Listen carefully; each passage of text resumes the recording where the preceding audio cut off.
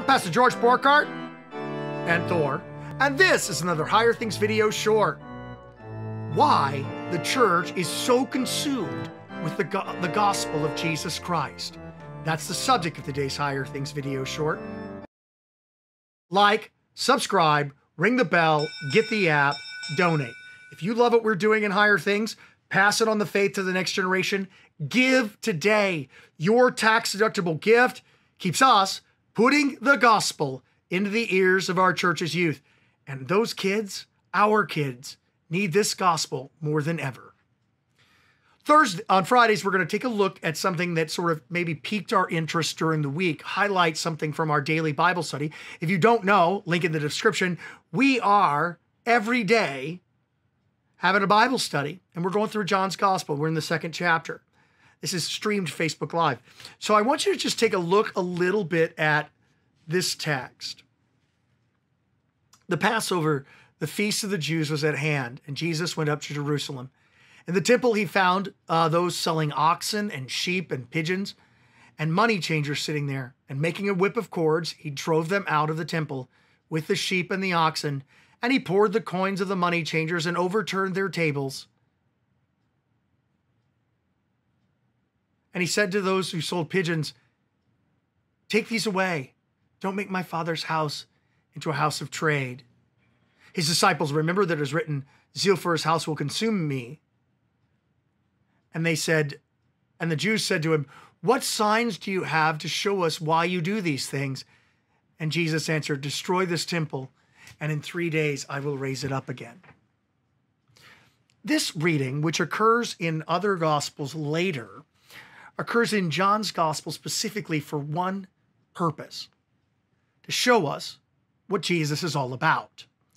He goes right from baptism to his first miracle to cleansing the temple to show you what it's all about.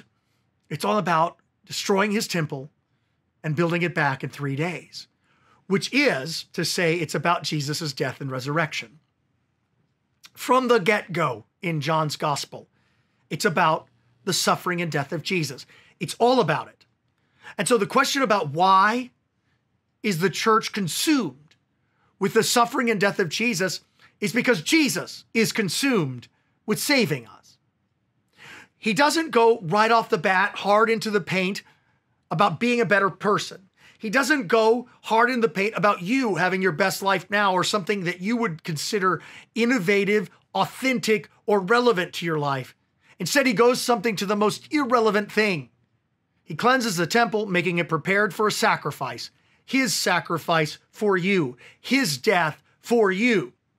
So what's this all about? The church's main message is the suffering and death of Jesus. Apart from that, we have nothing. Move on from that, get around it, we cease to know our first love.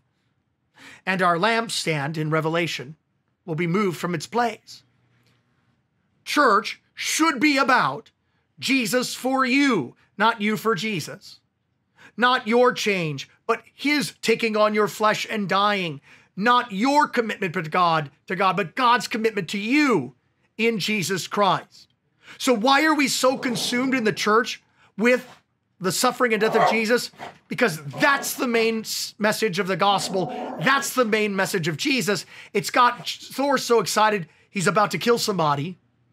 And you should expect nothing else. Your flesh, your desires want something innovative, something to scratch your ears, something that you would consider relevant. Jesus comes back and back and back to pounding like nails into his hands how important the soul message of the gospel is. It's more important than anything else. It's the central message that we have at church. Come to church, get your sins forgiven. Come to church, hear about Jesus. Will you hear about those other things? Yeah, without doubt.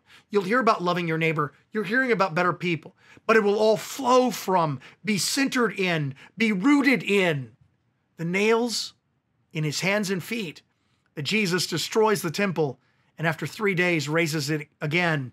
The temple of his body after his resurrection.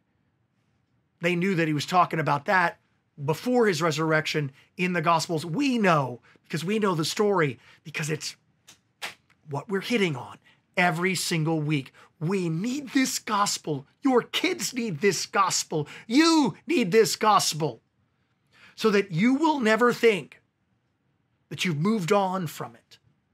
So that we will, in the times in which we need to call upon him, will know what to call upon him for. We don't need healing from our cancer as much as we need healing from our sins.